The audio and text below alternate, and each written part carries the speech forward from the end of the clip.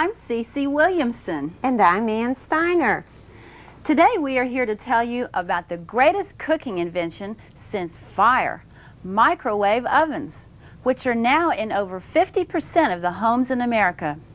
There are more microwaves than dishwashers in homes, and they're the top-selling appliance, having surpassed sales of washers, dryers, and refrigerators. We think that microwaves are #1 because they give us back some of the precious time we've lost to our busy schedules. Microwave ovens, once a novelty, have become a necessity. Today, you are able to cook with less bother and less fuss. From cheesecakes to Cornish hens, the meals you make are delicious to eat and a breeze to prepare, especially if you know the secrets. And after today, perfect results will no longer be a mystery. As home economists, we have made microwaves our only business. Perhaps you have seen our microwave cooking column, Microscope, in the food section of your local newspaper.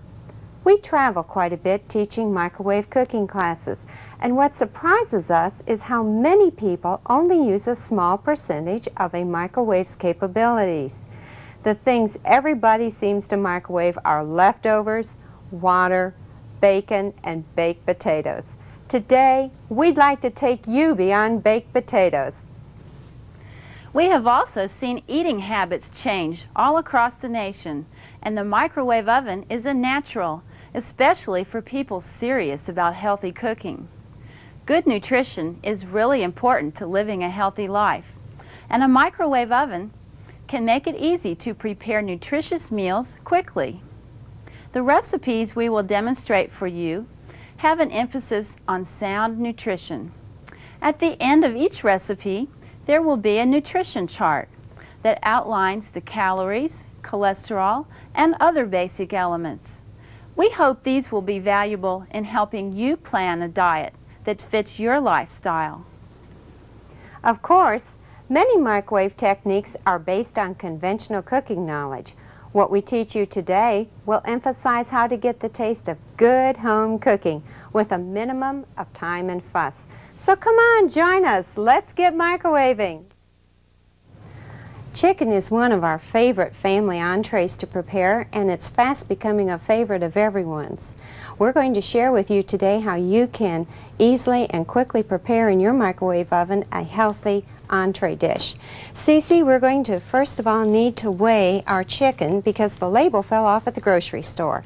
So we see that we have almost 2.5 pounds of chicken that we're going to be preparing. We've already thawed our chicken, but perhaps you need to thaw your chicken before preparing it. We're going to remove the shrink wrap that comes from the grocery store, and we would recommend that you also take the chicken pieces off of the foam insulated tray that it comes packaged upon. This way we're going to more efficiently be able to defrost our chicken. We are then going to recommend that we skin the chicken because we can certainly cut down the calories. We will have approximately 50 fewer calories per serving if we remove the skin from our chicken. And I found it's really helpful if I can get a paper towel in hand before I start to skin the chicken. You know, one of the reasons that we take the shrink wrap off of the packaging from the store is that shrink wrap that the butchers use contains PVC or polyvinyl chloride. This is a storage wrap, and it's not made to cook with, either in the microwave or any other kind of oven. And the reason we take the foam tray off the chicken is that it's just like an ice bucket. You know, when you have a party, you put ice in an ice bucket to keep it frozen. But if you're trying to defrost chicken, you don't want to put it in an ice bucket because it will hinder the defrosting of it. So that's one reason we remove all the packaging when we're defrosting chicken. Whenever we cook the chicken in the microwave, it's helpful if we can have our pieces be uniform size. So we disconnect the thigh and the drumstick rather than leaving them joined together. And if we're using a breast, then we recommend cutting the breast so that we have 2 halves rather than an entire breast. Now we've got a wing here, and this little thin bony part is going to really cook too fast in the microwave oven. So I'm going to tuck it beneath, and we're going to have a neat little package of chicken. Now our coating is something that I make up in quantity and do it in a bag so that I can keep it stored in the freezer at all times. First of all, we'll put in some cornflake crumbs, and then we have some seasoned breadcrumbs. And in here we have some paprika and garlic salt, tarragon, basil. Whoops, we missed that, so we'll just take our tongs here and loosen that. And some oregano. And we can shake this all, and then we will have it so that we can coat our chicken pieces easily in the bag. You know, this is really nice to be able to use our own homemade mix, because in the commercially prepared ones, we sometimes have some additives that we don't know what they really are, and we also have salt and sugar. So we're going to be able to have what we feel are going to be a more nutritious coating by making our own, and you know exactly what you're putting in it. You know, that's a neat looking dish you've got there. What is this? This is one of Rubbermaid's freeze, heat, and serve dishes. And with this, we can use it repeatedly, as well as going from the freezer to the microwave oven to the table. So you melted the butter right in there? Directly in that, and then we'll be able to use it for other things as well, because it is reusable. One of the things is it's really fun to cook, but it's no fun to clean up. And so when you can have a dish that has several purposes before you have to wash it, to us, that's a real winner. Of course, microwave dishes are a lot easier to clean because you don't have the baked on crust around the outside that's difficult. A pair of tongs will certainly help you to get the chicken coated and keep your hands clean in the process. And by using our bag, we can just do our own shaking directly in the bag here. Now, how much did you say this chicken weighed when we were weighing it? We had just about 2.5 pounds, but we have to remember that when we have skinned the chicken, we're going to have less weight. So we need to weigh our chicken after we have skinned it. When you're microwaving poultry, you calculate the cooking time at 6 to 7 minutes per pound of poultry. And this is true if you're doing chicken or Cornish hens, or turkey, or even a duck. But it is important to weigh it after you remove the skin. When you remove the skin, that reduces the amount of fat in the chicken by 50%. And so that's really where most of the fat in the chicken is. So if you're trying to eat healthy, you should always skin the chicken before eating it. For cooking our chicken, we recommend covering it with wax paper. This is going to hold in the heat, but we're not going to have droplets of moisture dripping down onto our crumb coating.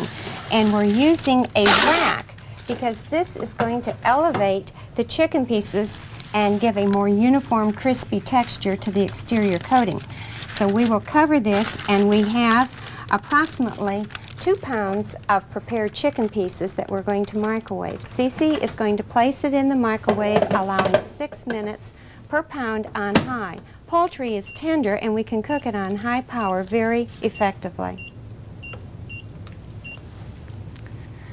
I think probably in a few minutes we can see our finished product. Cece, I hear the beep, and I think our chicken might be done. Let's check it.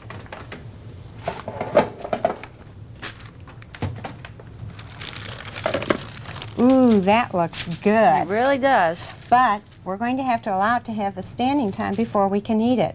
And we would recommend that we use 1/3 of the cooking time, and you touched in 12 minutes. So we're going to have to allow 4 minutes of standing time before we can test our chicken for complete doneness.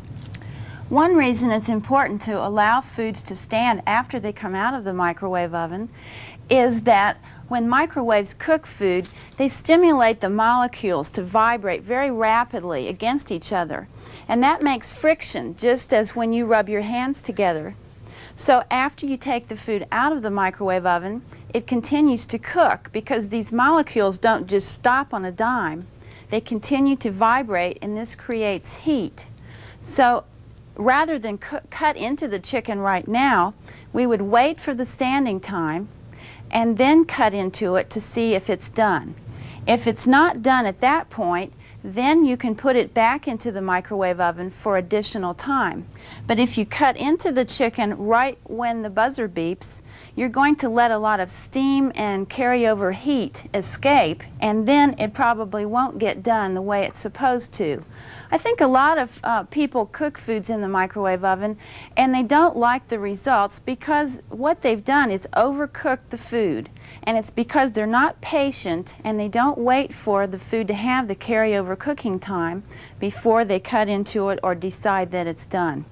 So let's just pretend that we've had the carryover cooking time, and at this point we can move it to a lovely serving platter here, and maybe Ann could put some garnishes on there. And this is a really quick family meal with a lot less calories since we took the skin off. One of the things when you're having the standing time, make sure that your chicken rack is not placed in the direct line of the air conditioning vent, because it will cool down so quickly that it won't allow the food to have that natural carryover cooking time. And we're arranging our chicken pieces actually on this platter as we did on our meat rack for cooking, in that we're having the thicker, more meaty portions to the outer edges, and for instance the handle of the drumstick to the inner edges, because the microwave energy is going to penetrate the food from the outer edges to the inside. I guess a lot of things that you do in microwave cooking get automatic after a while, and if you just practice a new recipe every day, pretty soon you will do things as automatically as someone who's been cooking for many years in the microwave oven. This particular recipe is from the first book that Ann and I wrote, and it's called Microwave Know-How. We hope that you'll like this recipe and that we will have given you some know-how in your own kitchens.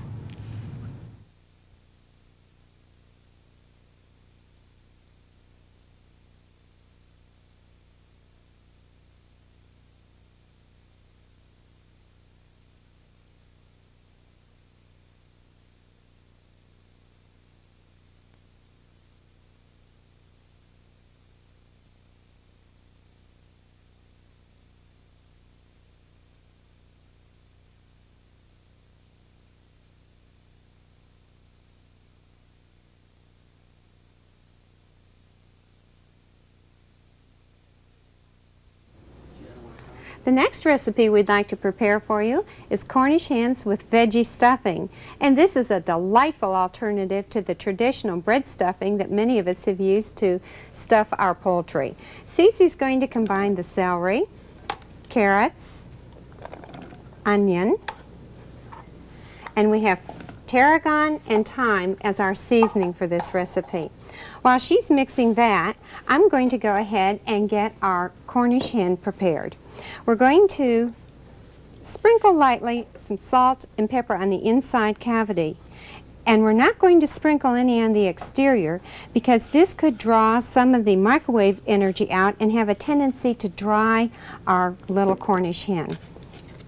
After Cece has the mixture combined, I'm going to stuff our Cornish hen and then we'll truss it.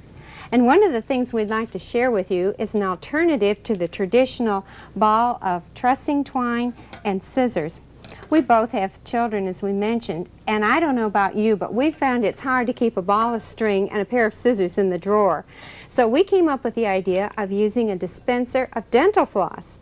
It doesn't matter whether you use the waxed or the unwaxed, but we speak from experience when we say don't use the mint flavored. We had green racing stripes in one of our birds that we did for a program. I'll say another thing. Your kids will never walk off with the dental floss. In fact, I don't think mine touch any. Okay, when you cook Cornish hens just in the microwave oven, we like to use 70% power, and for the 2 Cornish hens, it will take about 20 minutes. It is possible to cook the hens on high power, but we think that they're so tiny and tender that they get cooked more tenderly if you use 70%, which is a reduced power level. How are you doing with the stuffing here? We're getting there. Our cavity opening is not too large, so we can't shove in a lot at one time, but we will get our veggies inserted. I can smell those delightful seasonings that we have, the tarragon and the thyme, and I think that we would really enjoy having this. While Ann is working on that, I'm going to tell you about using aluminum foil in the microwave oven. Some of you may have heard years ago that you should not use metal in the microwave oven. Well, it's true that you should not use metal pans because the metal reflects the microwaves and they wouldn't cook the food. But within the past year, the UL, or the Underwriters Laboratory, has done extensive testing with aluminum foil and foil TV dinner trays. And now it is safe for all brands of microwave oven for you to use small amounts of aluminum foil to cover the parts of a chicken or any other food that are small and will tend to overcook. So on this Cornish hen here that we've already prepared, I'm crimping a small amount of aluminum foil over the ends of the drumsticks. Now when the microwaves hit the foil, they will be reflected off of the drumstick ends and they will enter the rest of the Cornish hen that needs more cooking. I think Anne is ready now to show you how to truss the Cornish hen for microwave cooking. It's important to hold the parts of a whole piece of poultry closely to the body, because anytime you get a part of poultry that's flaring out, such as a wingtip, it creates an antenna for the microwaves and they radiate toward the antenna. So you don't ever want to have the wing sticking out, rather you want to tie it tightly to the body of the bird so that it all cooks evenly. And that's what Anne has done. She's put the string over the wings and under the Cornish hen, and she's also tied the legs closely together so that they will cook more evenly. We're going to go ahead and tuck the remaining vegetables right in the opening here, because as our Cornish hens cook, the vegetables will lose some of the moisture and we will have some shrinkage. The principles that we've just talked about in doing Cornish hens would be the same in cooking a large piece of poultry, such as a turkey. So you can use all of these same techniques if you would like to do a larger bird. All right, we need to put some more aluminum foil on the drumsticks here. And also, you can put some aluminum foil on the wingtips here if you'd like. Now, if you're going to cook these in the microwave oven, we would advise that you take some bottled brown sauce and perhaps some paprika and brush the Cornish hens with the brown sauce and then sprinkle it with paprika to give it a prettier color. Today we're going to put these Cornish hens into the convection oven and we're going to cook by combination, and what that means is the microwave is going to cycle first into the convection mode and then alternately into the microwave mode. The benefit of this is that the Cornish hens will cook faster, but they'll get brown all by themselves without having to add any cosmetics, as we say. So we're going to put these in the oven, and you use the rack in the convection oven when you put food in here. Now this Rubbermaid dish is safe both for the convection oven and the microwave. So we're able to cook in this oven in any fashion that we like. We'll touch combination and number 4, and then we'll do 45 minutes. It isn't necessary to do any rotating when we're using the convection microwave combination cooking. If we were doing just microwaving, we would stop midway through and rotate our Cornish hens to get more even cooking.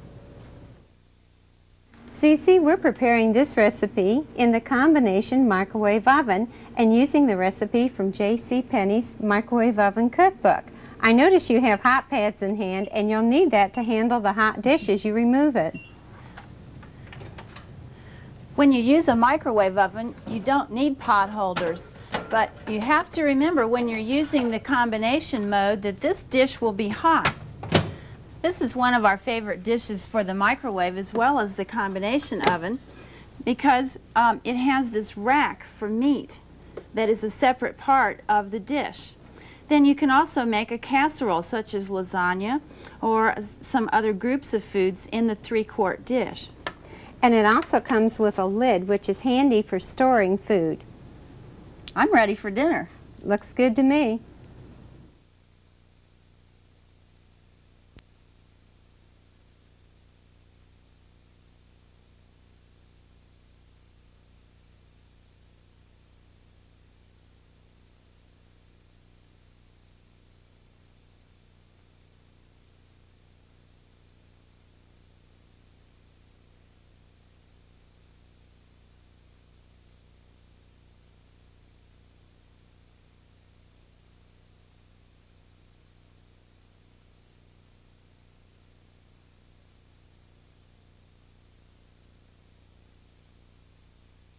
Combination microwave convection ovens, like this full-size unit from JCPenny, offer the best of both worlds, the speed of microwave cooking with the traditional qualities of conventionally cooked food.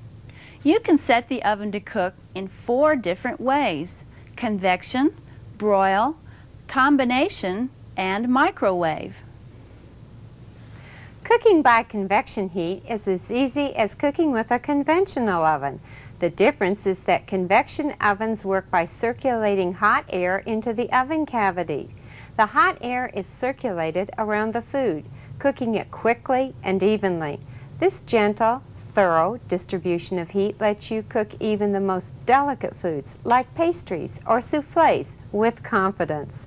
And meats or poultry cook with a beautiful, even browning. For convection cooking, you can use the same cookware that you use for regular oven use. For best browning results, bake layer cakes, breads, and muffins in pans which have shiny sides and dull bottoms. Bake pies in dull, dark pans. Bake cookies on a shiny cookie sheet with low sides. Bake angel food and sponge cakes in an ungreased 10 by 4-inch tube pan. Combination cooking needs cookware which is heat and microwave oven safe. Oven glassware and ceramic dishes are ideal for combination cooking. Some microwave safe plastics are also heat proof up to specific oven temperatures. Check manufacturers' recommendations concerning the use of their plasticware in conventional ovens. Just remember, cookware, as well as the oven, will get hot in a convection combination oven. You'll need pot holders to handle the cookware, just as you do with regular ovens. Cooking time for combination cooking is generally 1/3 to 1/2 the time of conventional cooking. You'll be cooking smarter and faster with a combination oven. We've never met anyone who doesn't like lasagna, but there aren't any of us that like to cook these noodles to make the lasagna. Today we're going to share with you a way that you're going to be able to prepare your lasagna and not have to cook a noodle before layering it. We're going to use prepared spaghetti sauce in making ours because this is a quick way to do it. If you would like, you could use 1/4 of your own homemade spaghetti sauce in lieu of the prepared. Cece is pouring our spaghetti sauce into our 2-quart batter bowl. And then to get all of the ingredients out, she's going to pour some of the wine into the jars, replace the lid, give it a little shake, and then pour it in with the rest of our spaghetti sauce. She'll do this with each of our jars.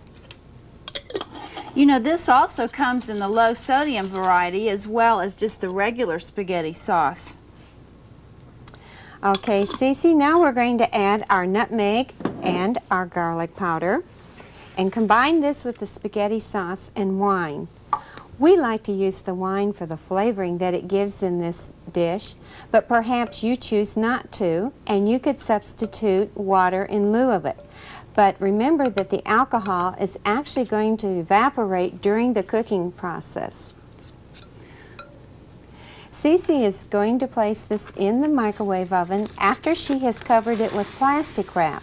The reason we're using plastic wrap, this holds in the maximum amount of heat and moisture and will help speed the heating of this prepared spaghetti sauce. We're going to microwave this on high for 6 minutes. The reason we want to start with our sauce hot, this is going to help our noodles to begin cooking better. Cece, while our spaghetti sauce is getting ready, the next thing we need to do is get our spinach ready. This is really going to be healthy lasagna because we're going to have a vegetarian lasagna made with spinach. We have already cooked our packages of spinach, and you'll note that we still have them in the cardboard cartons. Since these came with a foil wrapper, we needed to remove the wrapper before we placed them in the microwave oven. But we did not open the packaging, and you'll notice that it certainly wasn't airtight, that it has loosened upon cooking. we now have it cool enough that we can handle it, and Cece and I will each squeeze one of the packages to remove as much of the moisture as we can from our chopped spinach. Also, when we're using recipes that call for chopped broccoli, we'd use the same procedure. You know, a lot of these 10-ounce boxes are covered with wax paper.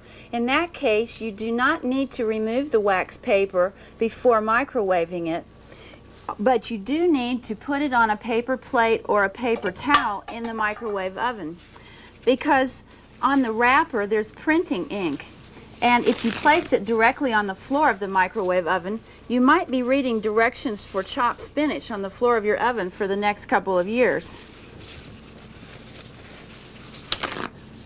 Now, this juice that was cooked from the spinach is very nutritious, and you could save this in a jar to use in a soup later on, but we don't need it for this recipe, so we're going to remove it. Cece, I believe our sauce mixture might be ready for us to continue with the preparation of our lasagna.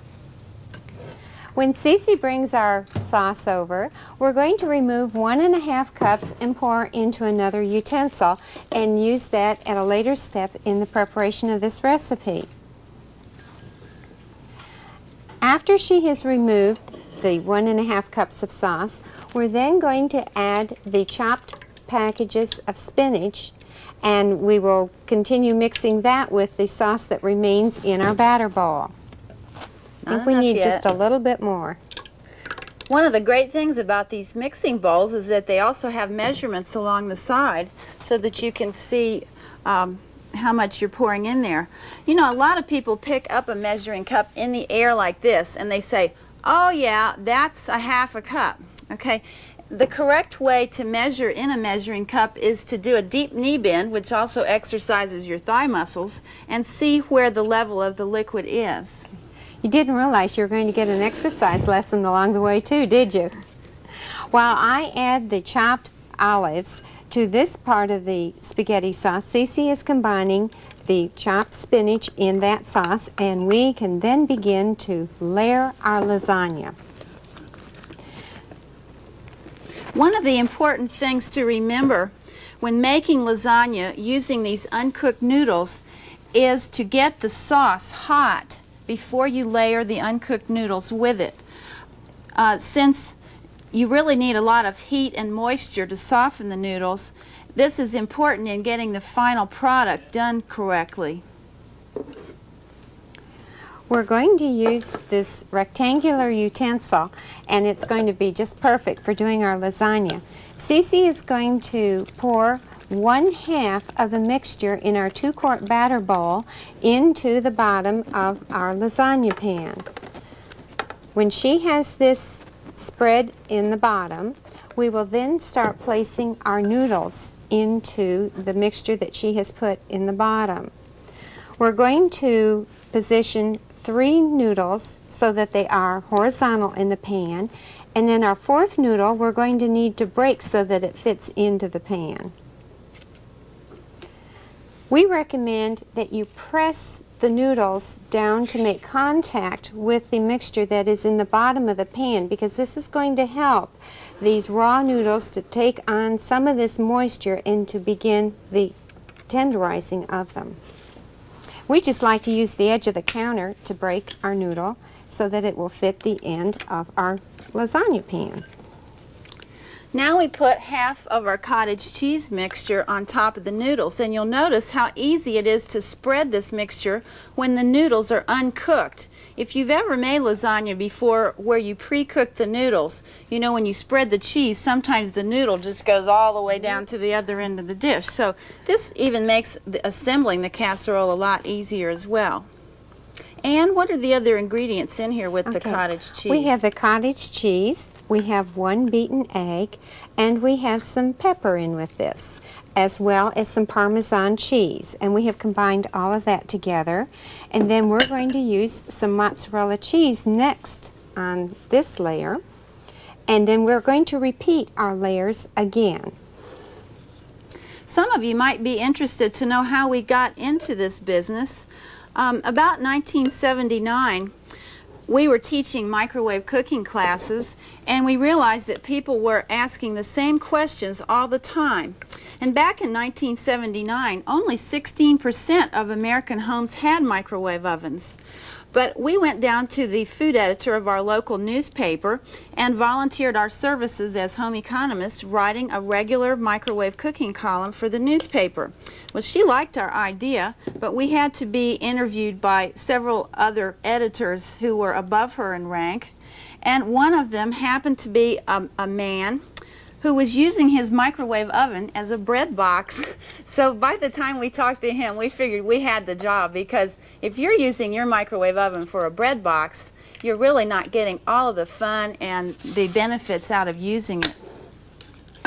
You might note that I have placed the noodles at the opposite end of this utensil so that I have the broken edge of the noodle at the other end now. We feel that this is going to help it stay together when we're ready to cut our nice uniform slices. You know, another benefit of cooking the noodles this way is that you don't need to drain the noodles and lose some of the nutrients that would be rinsed off after cooking them conventionally.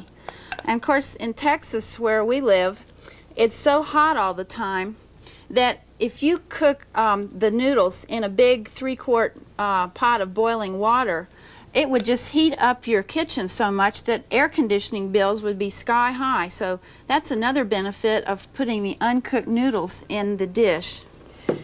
Research has shown that many people are eating more of the complex carbohydrates, and pasta is a wonderful complex carbohydrate to be including in our meals, and this is especially helpful for those of you who are runners.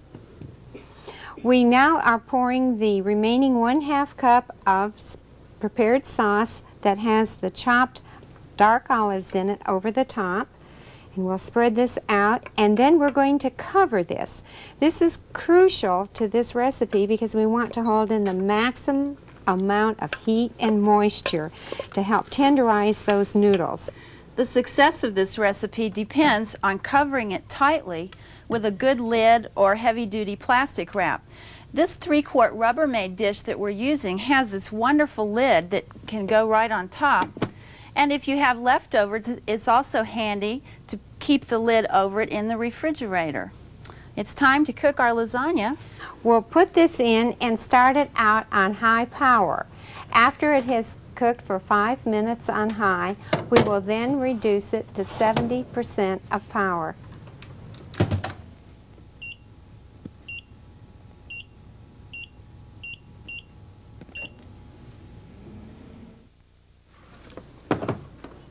Ooh, that looks wonderful. Wait, we're going to need to leave the cover on for the standing time. This is critical to this recipe. We need to allow it to stand for at least 20 minutes because those noodles would not be done if we would cut into it at this point. After 20, it could even go for 30 minutes.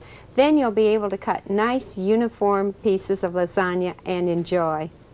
The thing I like about it is having leftover lasagna, because you can freeze it in a microwave-safe dish, such as those made by Anchor Hocking, and then you can reheat and defrost on 70% power, and the lasagna will taste as fresh as when we cooked it just now. Cece, I noticed that you're using a nylon utensil to cut our lasagna, and this is a good choice because we don't want to use a sharp knife in any of the plastic cookware because it could leave marks in it. That looks fantastic. We'll have a little extra Parmesan that we can have with it, and to you, and to you. Here's to your good health.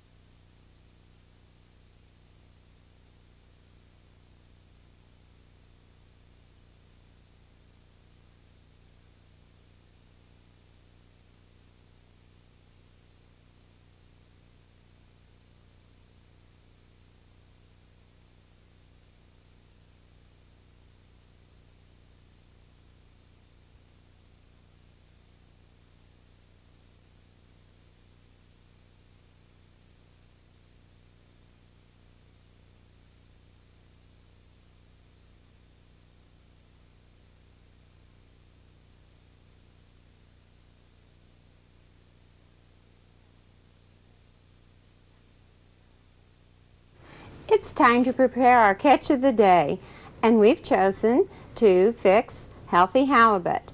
However, if the halibut is not readily available for you, you could substitute flounder fillets. In cooking, there are two words that a lot of people get confused.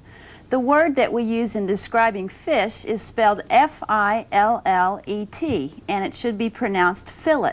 If you're speaking about meat cookery, the French word F-I-L-E-T, it's pronounced filet, and that's the proper way to talk about a fillet of beef. So you can maybe tell some of your friends, if they're saying it wrong, that it's fish fillets. This recipe that we're doing today is from the American Heart Association, and I converted it for our third cookbook, which is for men only. What we've already done is cook the vegetables that are going on top of the fish fillets for 3 minutes. And Ann is adding the pimentos and the parsley now.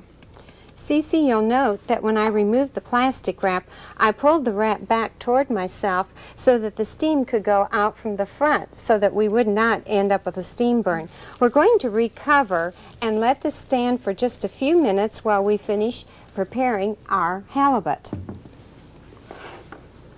We're going to use some seasonings on our halibut steaks, which we have placed in opposite directions to give more uniform cooking. This is a 12-inch baking sheet from Anchor Hocking, and as you see, you can use it for just about any food that will fit on it. It's also safe in the conventional or the convection oven up to 400 degrees. This is really beautiful fresh dill that we're using. Another thing to remember about herbs when you have them dried is not to store them near your stove. Fresh herbs or dried herbs lose their volatile flavors very rapidly, so that you should store them in a cool place. All right, one thing we're going to do since we've cooked the vegetables is to pour off the moisture that has collected. Vegetables have quite a lot of water in them, and we need to pour it off before we put the vegetables on top of the fish, and I'll let Ann do that now. By keeping our plastic wrap on the top of our cook and measure bowl, we can expose the pouring spout, and our liquid will drain very quickly and easily into this custard cup, and yet we will still have our vegetables in the cook and measure bowl. The reason that we cook the onion and bell pepper and the mushrooms before we put it on top of the fish is that fish is one of the fastest things you can cook in your microwave oven. In fact, when you're fixing fish for dinner, you need to get your whole group to the table and in their seats before you put this fish in the microwave oven, because from this point on, it's only 4 minutes. And you know, Cece, one of the beautiful things about preparing fish is that we're going to get our omega-3 fatty acids, and these lower the level of triglycerides and cholesterol in our blood, and it also helps prevent blood clots. It's recommended that we prepare fish twice a week for our diets.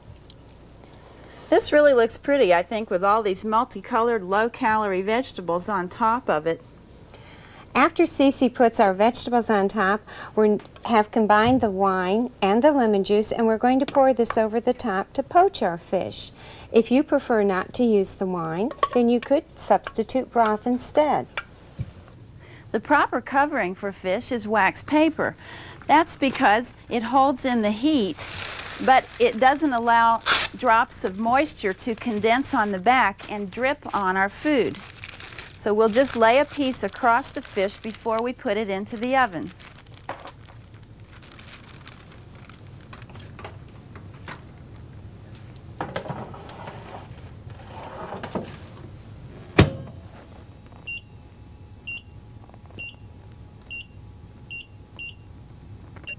In checking for the doneness of our fish, the National Fisheries Institute recommends that the fish not flake completely for our test of doneness.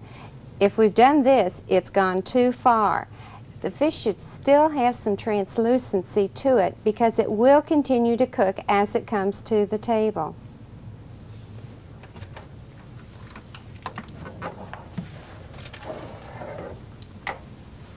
Have you got your fork ready? We're ready to see about our doneness test.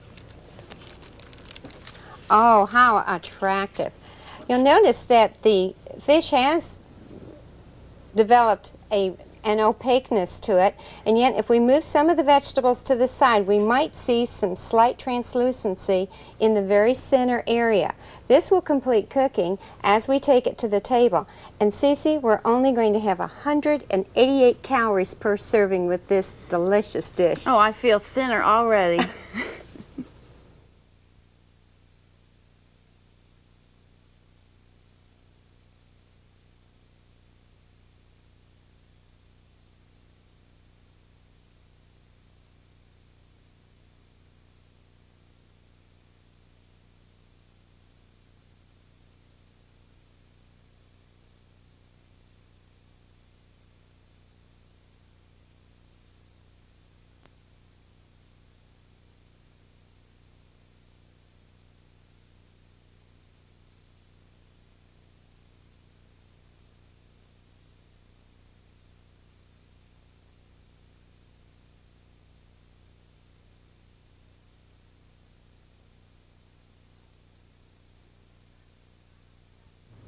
You wouldn't try to run an office without a telephone or typewriter, would you? By the same token, would you microwave without the proper utensils? Many people do, but not having the right dishes definitely limits the success of recipes. There are certain essentials needed in every kitchen. First, check the cookware you already have in your kitchen to see which are microwave safe. Remember that metal reflects microwaves, so metal pans should not be used in a microwave oven. If you're not sure whether your other cookware is safe to use, here's how to find out. Put one empty piece of cookware into the oven. Fill a 1-cup glass measure with cool water and put it in the oven so that it isn't touching the cookware to be tested. Turn the microwave on high for 1.5 minutes. If the water is warm and the cookware you're testing is cool, then it is safe to use in your microwave oven. But if the cookware is warm, it is not microwave safe. You'll probably find lots of cookware in your kitchen that are microwave safe, but you'll also need some new cookware specifically designed for microwave use. Here are some special microwave cookware pieces we can't live without because they can be used to cook many types of food and are easy to clean. You can also use many of them in a conventional oven. Take this plastic colander. It's a wonderful example of the Rubbermaid set. We use the colander for cooking ground meats so that the fat can drain through the holes. It is also useful for washing vegetables and draining spaghetti. The colander is part of this 7-piece set of Rubbermaid cookware that stacks together for easy storage in less than 7 inches of space. It contains 2 casseroles, a 3-quart and a 1-quart, which can hold most any recipe. The set also includes a lid which fits the casseroles, and it has 2 covers for refrigerator or freezer storage. Also from Rubbermaid is this 3-quart rectangular dish with meat rack and cover. It's great for cooking meat, fish, poultry, lasagna, and cakes.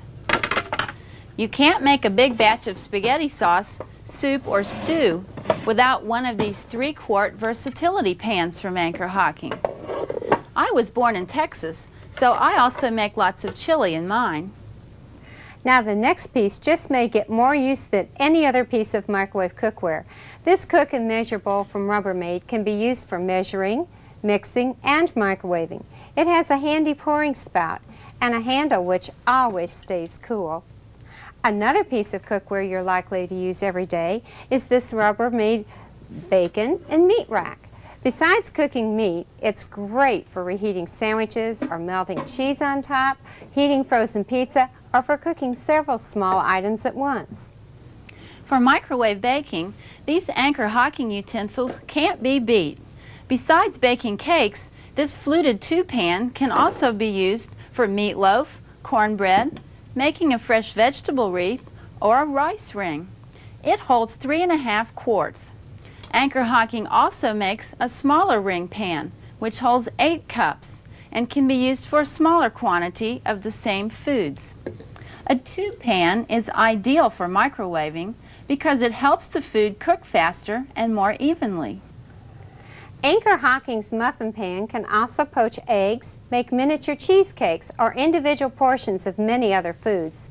Remember to line each compartment with cupcake liners when making baked goods before putting the batter in. This 12-inch baking sheet made by Anchor Hocking has multiple uses. You can make individual appetizers on it, microwave groups of food, or make desserts such as granola bars, which are a nutritious treat. Most of these utensils are also safe to use in a conventional or convection oven up to 400 degrees. It's always smart to have cookware that can do double duty. After you've cooked all this great food in your microwave oven, it's handy to have microwave-safe storage containers for the leftovers. These freeze, heat, and serve dishes made by Anchor Hocking are perfect. They come in assorted sizes for small or large servings. Besides making it easy to reheat leftovers, they can also be used for primary cooking of small amounts of food. It may be fun to cook, but it's sure no fun to clean up.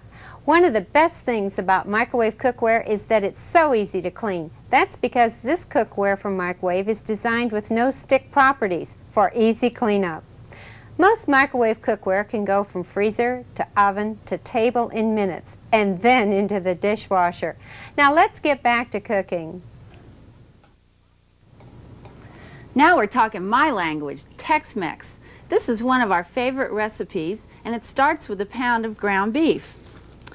Most people who are in a hurry will pull a pound of ground beef out of their freezer and defrost it in the microwave and then make dinner out of it. We wanted to show you, before you put the meat into the freezer, you should make a donut out of the meat. And this way it will be twice as fast to defrost. Because when you have a brick of ground beef, the last place that gets defrosted is the center. But if you'll just take your fingers and make a donut shape in the middle, then it will defrost twice as fast. Now, when we defrost foods in the microwave, we always remove the shrink wrap that was on the meat, and we will also remove the styrofoam tray. And then we will transfer it into the utensil for our recipe.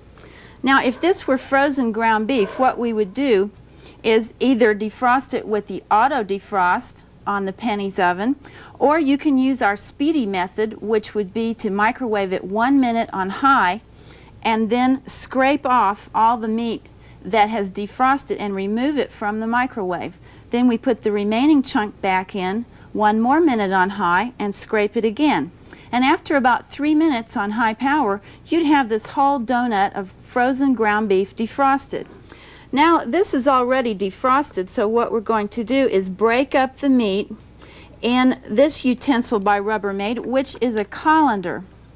This utensil has holes in the bottom, just like a vegetable strainer. And the beauty of this piece is that as the ground beef cooks, the fat will drain out the holes in the bottom. Now the fat in a pound of ground beef is about 400 to 500 calories. So if you are draining off the ground beef when you cook it, you're saving all of that saturated fat. All right, we're breaking up the ground beef so that it will cook more evenly. We don't want to have meatloaf here.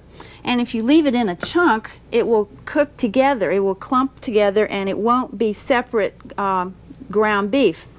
Now on top of the ground beef, we will put our bell peppers, and we'll put our onions, and also the celery. Now we don't stir this in with the meat right now. The first thing we're going to do is microwave it on high for 3 minutes. And we'll let Ann put this in the oven for us. Okay.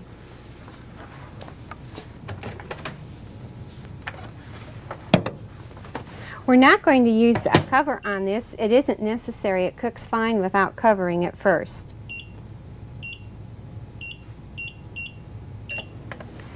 One of the beauties of using this type of combination utensil is that actually our colander is suspended over the utensil that is beneath it. You wouldn't want to set a colander into a glass pie plate, for instance, because as the fat would drain through the holes, it could actually come back up through the holes, and we heard of one lady who had the bottom of her colander burn out. But if you would use a combination such as which Rubbermaid is designed, you wouldn't have that problem.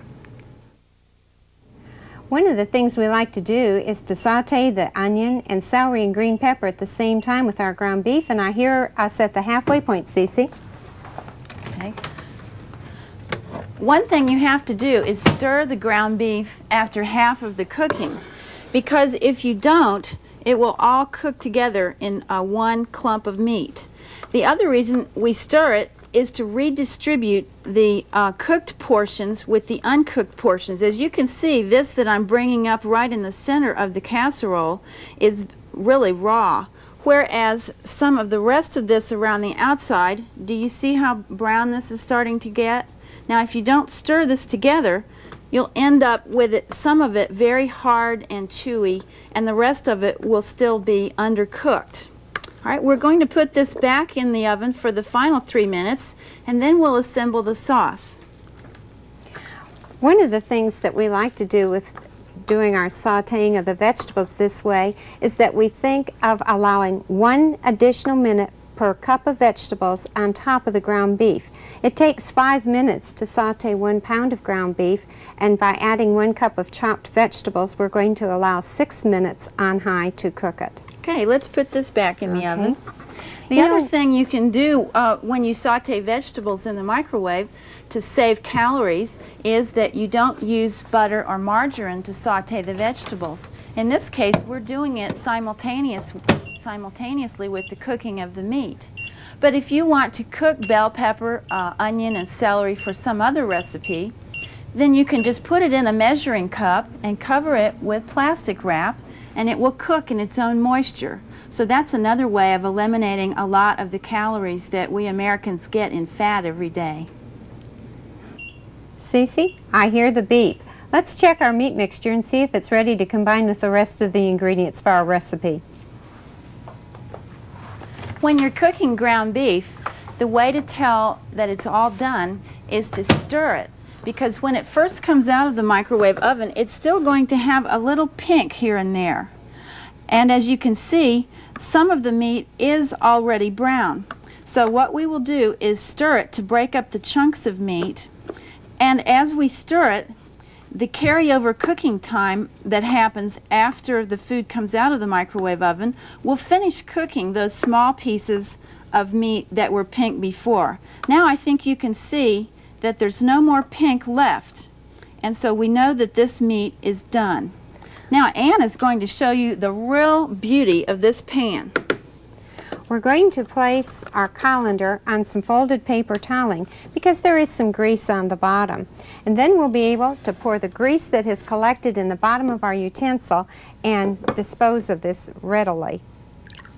This is the fat we were talking about that will save you 500 calories in a pound of ground beef. And as you can see, this is a 6-ounce custard cup, and there's about 4 ounces of grease and other collected liquids from the ground beef. Now, because we don't like to spend a lot of time in the kitchen cleaning, we're going to use the same utensil that was under the colander to finish the recipe. So what we do is transfer the cooked meat from the colander into the same casserole that was underneath.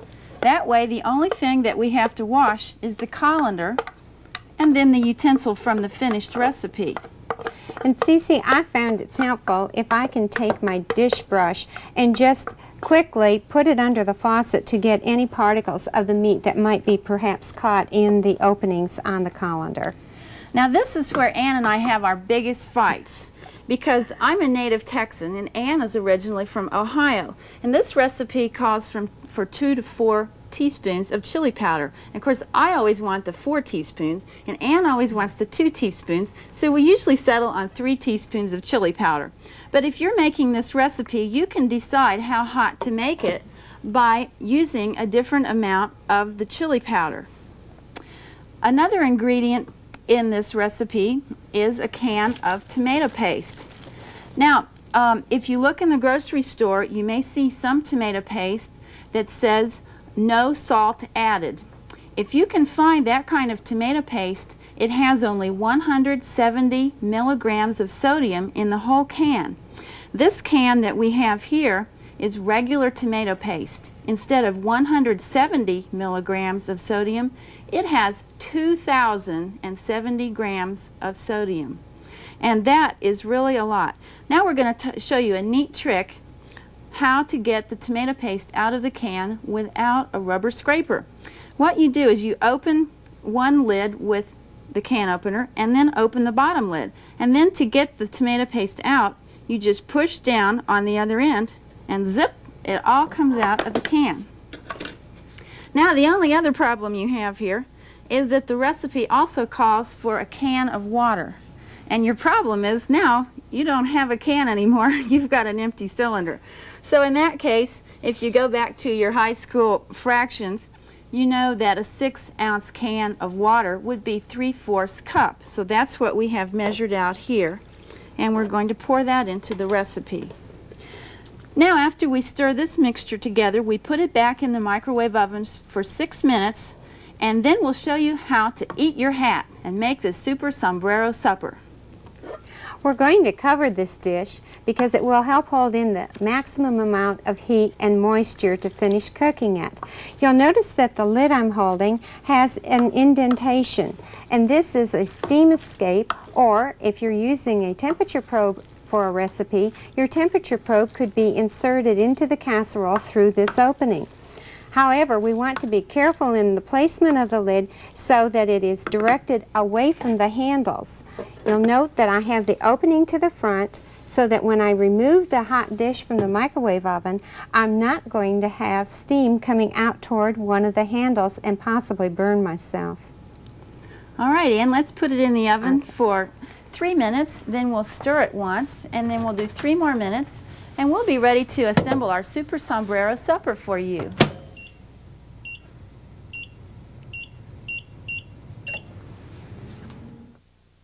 And if you'll get our meat sauce out of the microwave oven, we'll show everybody how to assemble the final sombrero supper. You'll need a 12-inch round tray. It does not have to be microwave safe because it does not get cooked any farther in the microwave oven. All we do is stir the meat sauce and we'll mound it into the center of our 12-inch round tray. This becomes the crown of the sombrero. And you'll see why we say you can eat your hat this time. Okay, so just pile it up right in the center of the tray, and then Ann is going to take some of the chips and start making our hat brim.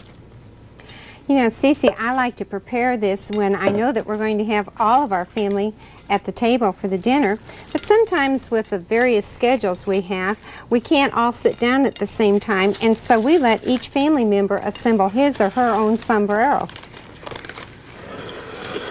Now, chips are not very nutritious. In fact, about 10 of these chips would be 150 calories, and they would contain 233 milligrams of sodium. Now, this is quite a bit when you think that people should not have more than about 700 milligrams of sodium per day. So instead of using these chips, if you'd like to lower your calories and your sodium, you could take some corn tortillas and put the meat sauce in the tortilla and roll it up, and then you would only get 65 calories for 1 corn tortilla, and wait till you hear this. 1 milligram of sodium is all there is in a corn tortilla. It is practically non-existent. In fact, if you tried to put 1 milligram of sodium into the palm of your hand, it would be a grain of salt. So that it would be a healthier way to eat this dish. However, you know, being from Texas, we like these chips. Now, the shredded cheese goes on the top of our Mexican straw hat here.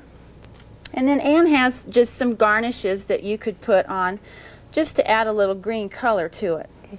We also have some sodium in our cheese, and celery happens to be one of the vegetables that has the highest sodium content. So if you're trying to cut down on your sodium, use the no salt added tomato paste. And remember that you might try using some cheese that wouldn't be as high in the sodium count either. Olé!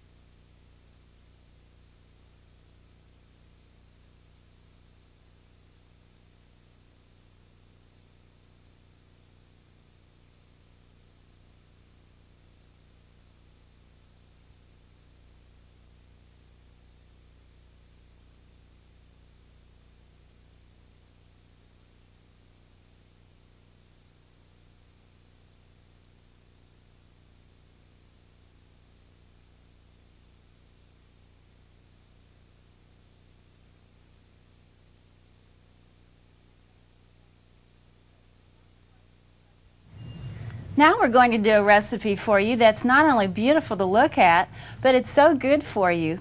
We're going to use some broccoli and cauliflowerettes, which we have already made by trimming the stems. Now the first thing you do in vegetable microwaving is to weigh the vegetables. In microwave cooking, the amount of vegetables that you put into the oven determines the amount of cooking time. And the more vegetables you have, the longer it will take to microwave. We have 3 pounds of vegetables here, and for this particular recipe, we would microwave them for 4 minutes per pound. So if you multiply 4 times 3, you would know that you would microwave these vegetables for 12 minutes. Now the unique utensil that we're going to use for our recipe is called a fluted tube pan. Many of you probably have seen cakes baked in this pan, but we're going to show you another use for the pan, which you can make meatloaf, you can do cornbread, and you can make a rice ring, but today we're going to do this vegetable wreath. The first step in assembling this wreath is to put the broccoli upside down in one ring around the bottom of the bundt pan. Anne's going to help me here. You have to remember that when the recipe is finished, we're going to turn it upside down on a tray, just the way you would unmold a Jell-O mold. So when you assemble it, remember that you're looking at it upside down. The reason that broccoli and cauliflower are so nutritious for you is that they're members of the cruciferous family of vegetables. This means that they are good for a cancer preventative diet. Other members of this family would include Brussels sprouts and cabbage, but all the vegetables have a different microwaving time. So if you were doing Brussels sprouts and cabbage, you would probably microwave them about 5 to 6 minutes per pound, whereas these broccoli and cauliflowerettes just take about 4 minutes per pound. Okay? After we've got the bottom row of broccoli, we're crisscrossing the cauliflower, and we're putting the blossoms toward the outside of the tube pan and toward the tube itself. We've made a whole row of cauliflower. And now our next row is going to be broccoli again.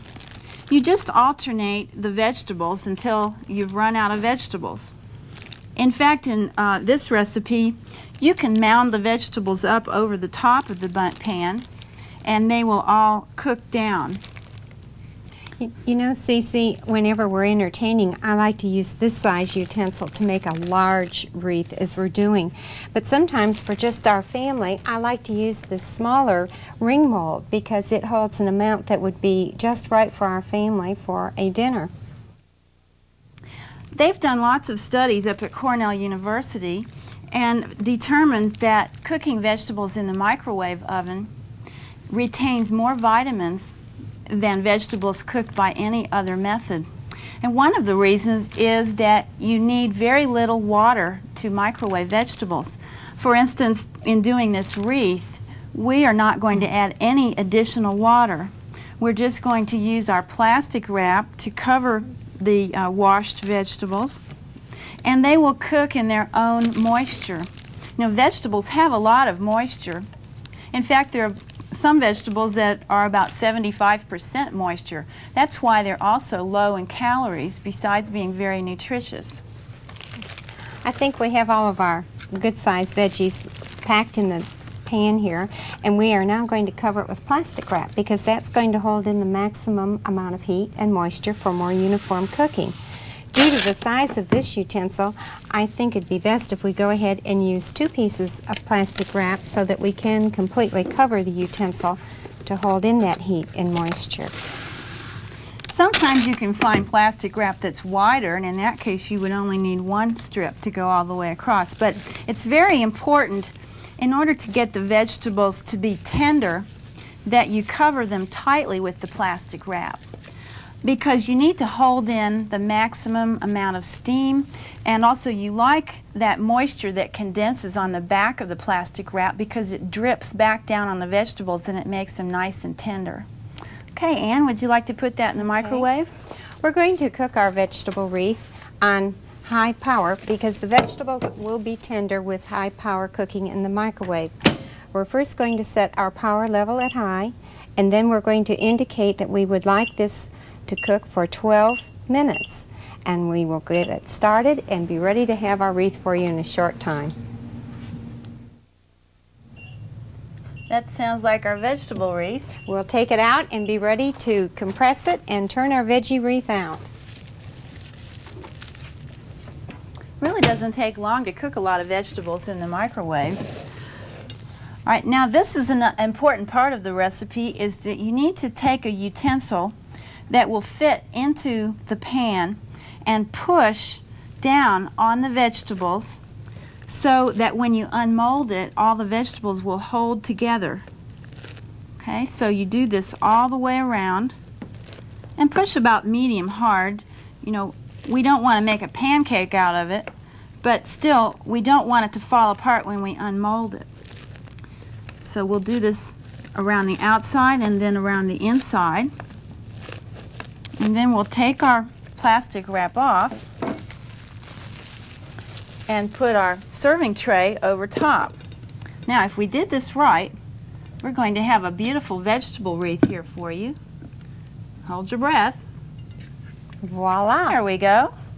And if Ann has some cherry tomatoes over there, we'll show you how to put some decorations on it. Okay. This would really make a beautiful centerpiece for a party or at holiday times.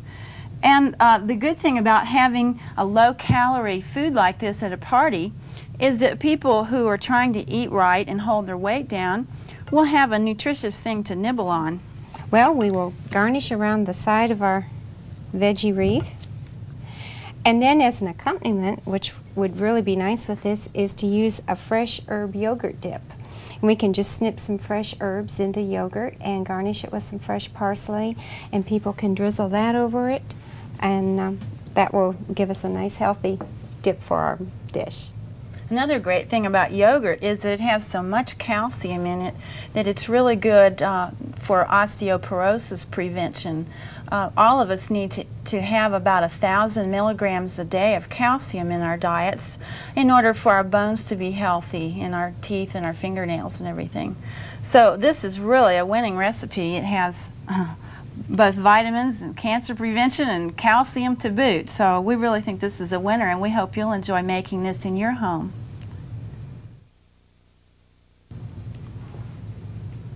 And cut.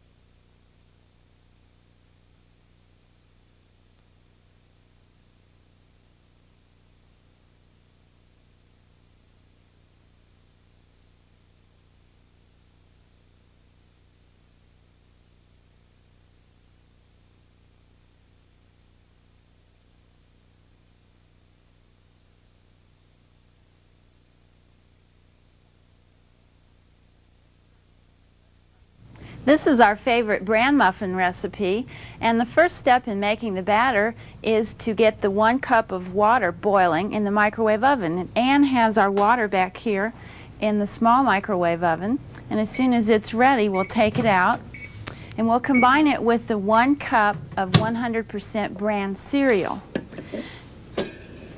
The reason these bran muffins are so good for you is that they contain a lot of fiber, and this is extremely important in preventing certain types of cancer. It's recommended that you have about 30 grams of fiber every day, and to give you an example of how much a bran muffin can contribute to that, 1 bran muffin has 3 grams of fiber, so that's really 10% of the fiber that you need all day long. Of course, if you have 2 bran muffins, that's 6 grams of fiber, so you're 20% of your day's requirement. Ann has combined the bran with the water to soften it, and in the meantime I'm going to cream the margarine here, and we'll add the sugar, and then we'll add the eggs. It might be interesting to you to know that one of our students at a cooking class one time made this recipe and left out the eggs by mistake, and we found out that this recipe actually works without the eggs. So if you're on a restricted diet for some reason and can't use eggs, you can also leave the eggs out. All right, also we have here our flour combined with the baking soda and some salt. And we're going to add this alternately to the margarine mixture with the buttermilk. The great thing about this recipe is that you can keep it in the refrigerator for a whole month because the batter will make 60 muffins. And unless you have a lot of people in for breakfast, I don't think you're going to be making 60 muffins all in one day. But it certainly is great to have this ready in the refrigerator because so many of us are eating breakfast on the run these days. Ann and I each have 3 children, and this is one of their favorites because they can just reach in the refrigerator, take the batter out, put it in the muffin pan, and in 3 minutes in the microwave oven they can have a hot muffin for breakfast. So if you have children and they say, I don't have time for breakfast, you just say, wait 3 minutes. You're going to have a bran muffin. And you don't have to actually microwave all 6 muffins at the same time. Sometimes we'll just go ahead and microwave 1 or 2 muffins. And we'll show you when we get ready to do the placement in the muffin pan how we arrange them for that.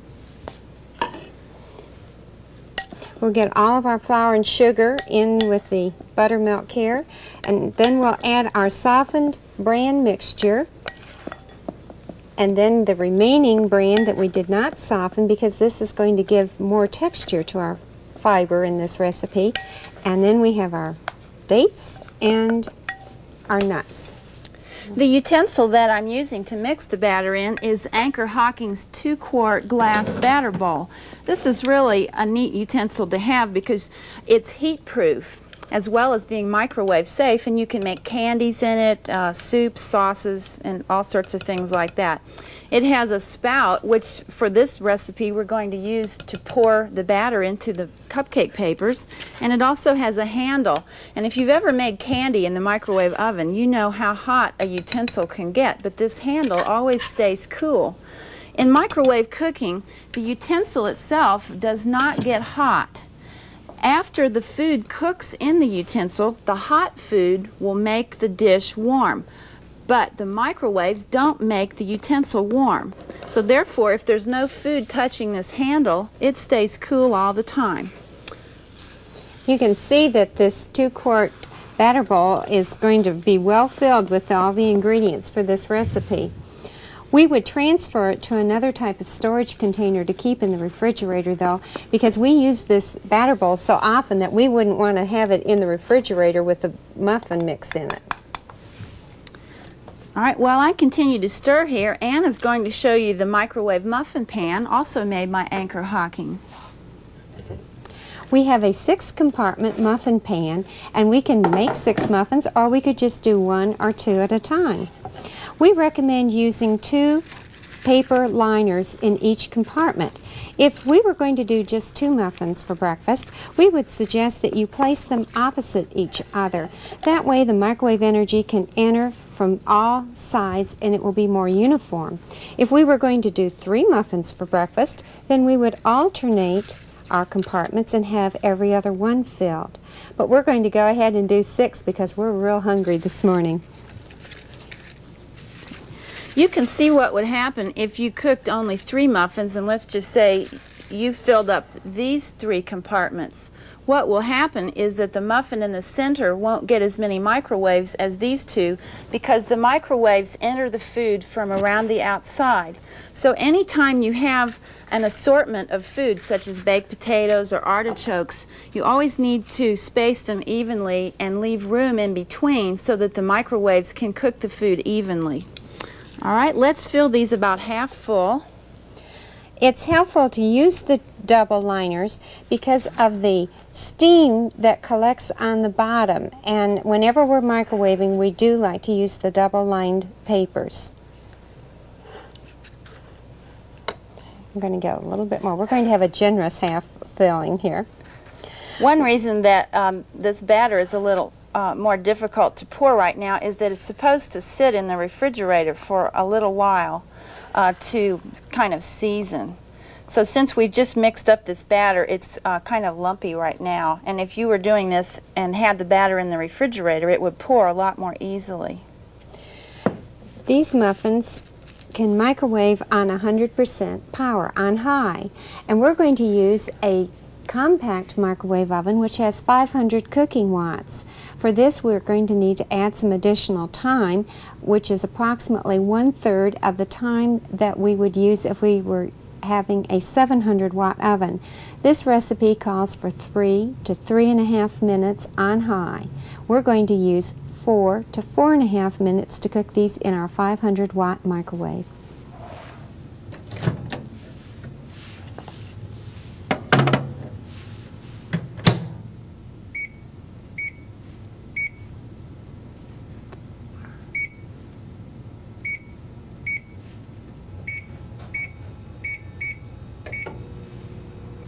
In 4 minutes, we're going to have some muffins we can eat.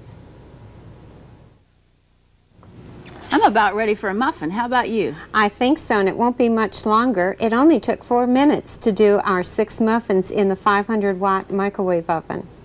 And if we had done it in the 700-watt oven, it would have taken 3 minutes.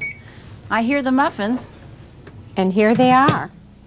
We can have some delicious, nutritious muffins right now. Well, that's sure not bad for 3 minutes. But just to show you a comparison, we made these muffins in the convection oven. They took 25 minutes at 350 degrees. And these are the microwave muffins that took about 3 minutes. Ann and I are living in the fast lane, and we really don't have enough time to wait 25 minutes for breakfast sometimes. But you can see that the brown color is very pretty on the conventionally cooked muffins. But if you're in a hurry, these 3-minute muffins are delicious. I can promise you that.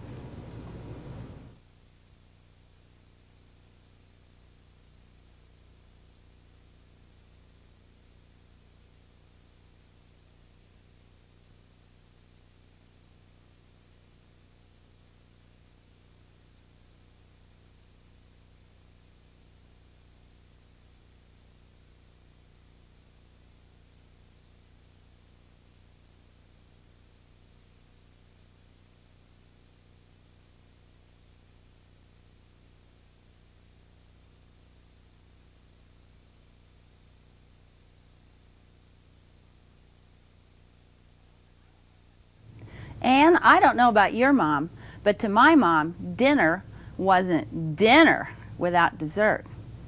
So for a dessert recipe today, we've chosen a cheesecake that not only looks good and tastes good, but it's very healthy for you. That's because it contains a lot of ricotta cheese and ingredients with calcium. This recipe has 219 milligrams of calcium in one serving. This is called Italian almond cheesecake because of the ricotta cheese and also the amaretto that will be in the recipe. The first ingredient in our cheesecake recipe is cream cheese, and Ann is going to show you how to soften it in the microwave oven. We need to remove the foil packaging that the cheese comes in before we place it into our 2-quart batter bowl to soften in the microwave oven. We like to use 50% of power to soften cream cheese, and it will take 2.5 minutes for an 8-ounce package. This recipe is from our newspaper column, Microscope, which can now be read by 33 million people all across the United States. We hope that you read it in the food section of your local newspaper and that you like the recipes that Ann and I prepare for you.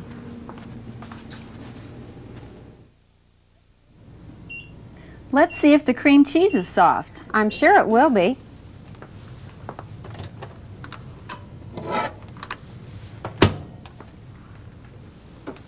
We don't want our cream cheese to be completely melted, but we do want it to be softened. And it's just perfect to add the rest of our ingredients to. We're going to add 2/3 cup of sugar, and I'm going to use a portable mixer to combine this.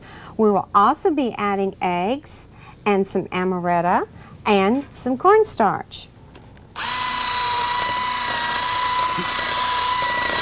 One of the reasons we add the sugar first is so that it's well combined with the cream cheese, because you wouldn't want to have grains of sugar in the batter.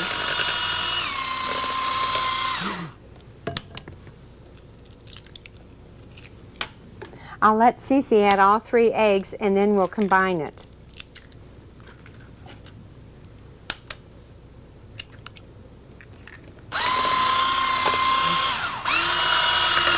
Using this handy 2-quart batter bowl, you see we not only use it in the microwave oven, but we're using it as our utensil for mixing.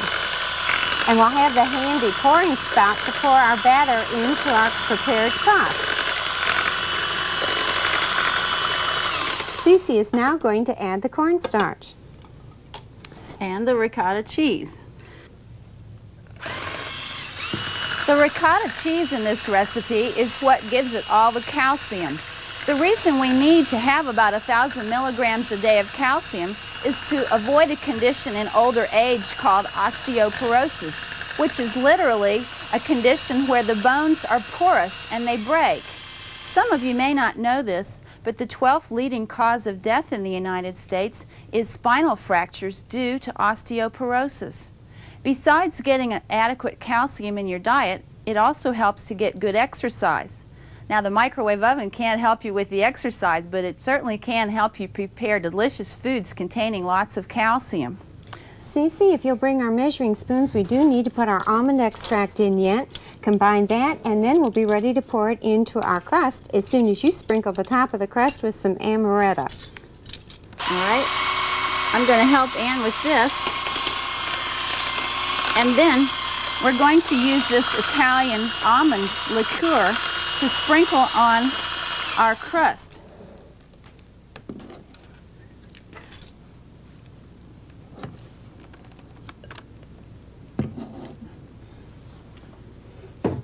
Cece, if you'll position our utensil over a little closer, I'll go ahead and pour our prepared batter into the crust and we'll be able to place it in the microwave oven.